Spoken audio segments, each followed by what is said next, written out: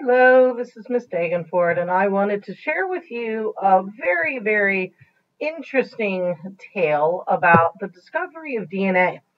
And it's a long one, and it contrasts amazingly with the warp speed of the development of the vaccine, right? We knew about the coronavirus back in January, and suddenly we have three viable options for vaccines in December. That is unprecedented in scientific research. And it shows just the amount of advancement we've done in biotechnology.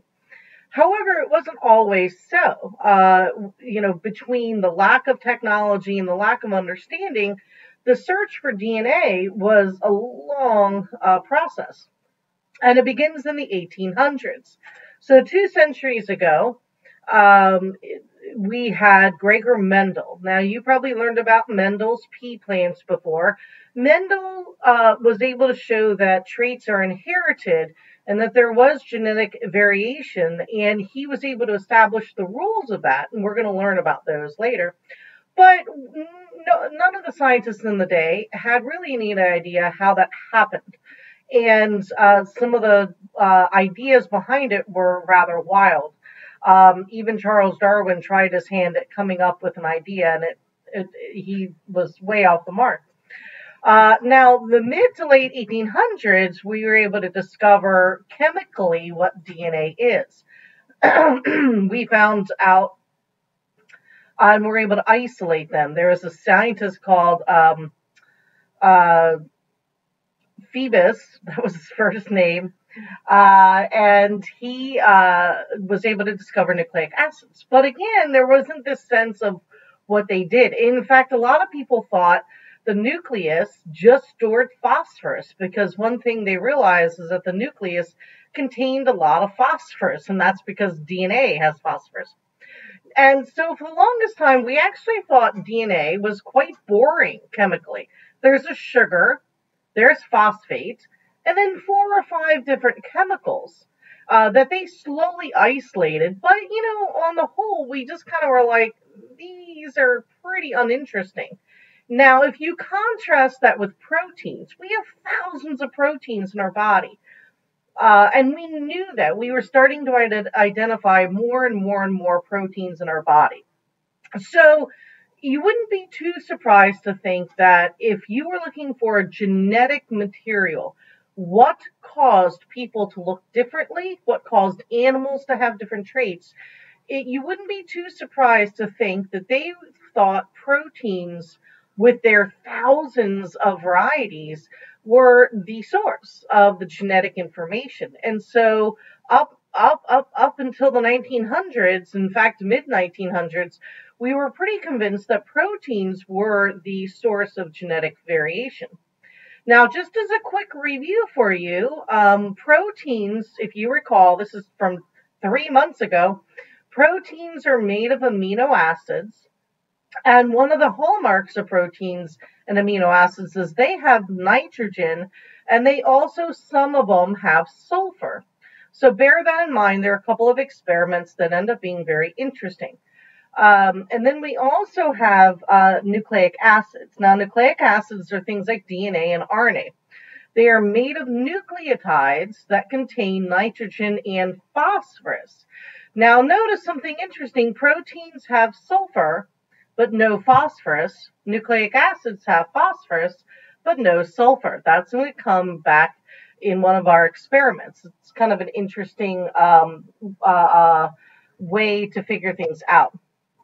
Now, little side note in history, in the 1800s and even early to mid 1900s, one of the things that were really debilitating in terms of an illness was pneumonia. Now, pneumonia is something that we do still worry about. If you went into the hospital with pneumonia, we would get you antibiotics, we would get you x-rays and CT scans to make sure that it's not gotten, to a certain point, that it's not become sepsis. But in the 1800s, pneumonia was close to a death sentence. You could die from it. We still worry about it now, but it's not a, oh my gosh, you could die from it. You know, we're pretty confident we can help you. But back in the 1800s and early 1900s, pneumonia was something that we really um, were concerned about. And that's partly because of the nature of the bacteria. So I wanted to show you because this is going to be helpful for the background to the experiments. One of the root causes of pneumonia can be viral, but it can also be bacterial. And if it is bacterial, thankfully we have antibiotics for it. Now, what you see here are little Streptococcus pneumonia bacteria. And so we've got two little bacteria here, and you have two forms of these bacteria, one of which contains a really thick capsule. And a capsule in a bacteria is like a protective coat. It's made of sugary proteins, and it kind of covers the bacteria. It's like an invisibility cloak, if you will. And then we have a non-encapsulated bacteria. So this one is uncovered. It's exposed. Now, over here on the right, we have a white blood cell.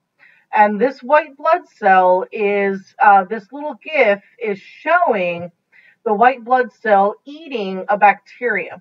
Now, one thing you need to go, we're kind of sneaking into some immune system, awesome stuff.